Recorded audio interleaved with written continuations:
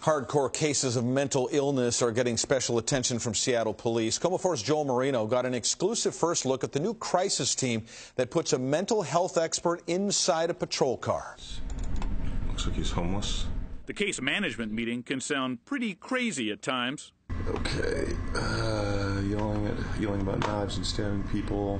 But officers with Seattle's crisis intervention team have a new edge to handle mental health calls.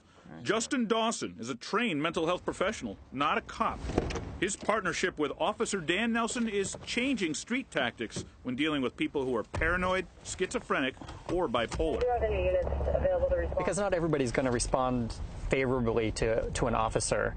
Once a situation is deemed safe, like the officer can take a step back and I can go up. Dawson and Nelson take on the cases that can frustrate patrol officers.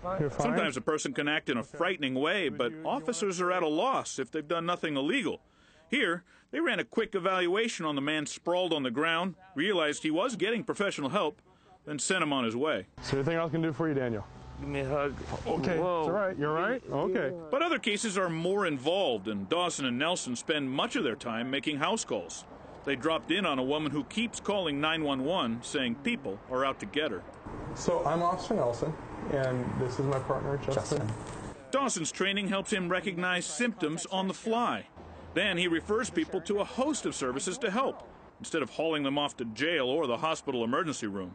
They're chronically mentally ill, and they're violating stuff like the trespass ordinance over and over again. Regular courts and regular jail isn't going to fix it. Take care of yourself, all right, buddy? It's this street outreach that gives Dawson and Nelson direct contact with the people who are in crisis so they can get the care they need in time.